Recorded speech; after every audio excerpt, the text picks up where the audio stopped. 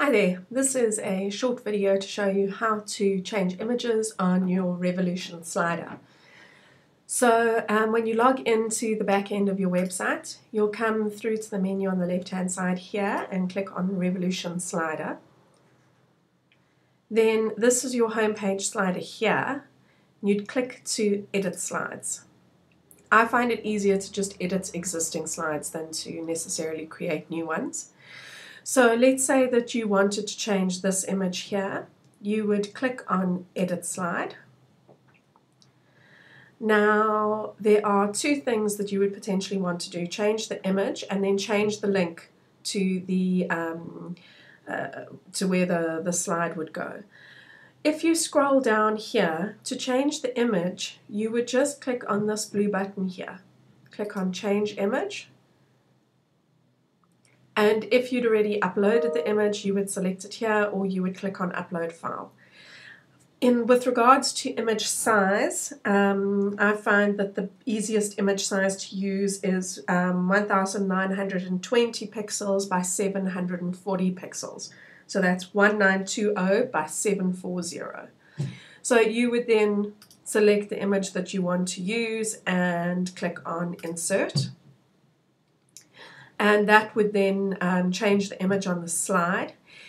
If you wanted to change the link, so if you want somebody to be able to click on the slider and download a PDF or click to another point in your website, you would come to this section here that says Enable Link, and you would enable a link, leave the link type as regular, and then add in the window, so a link on put in your URL here.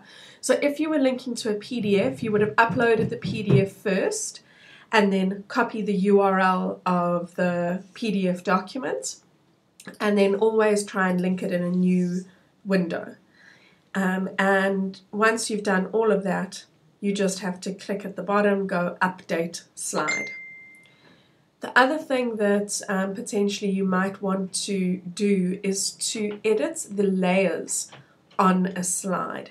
So if you have wording over a slide, you would then click over here and it would bring up, if you had text over the slide, you would see that text here and you would be able to edit the text. This slide is just an image, so that happens when you have another layer with text over the slide.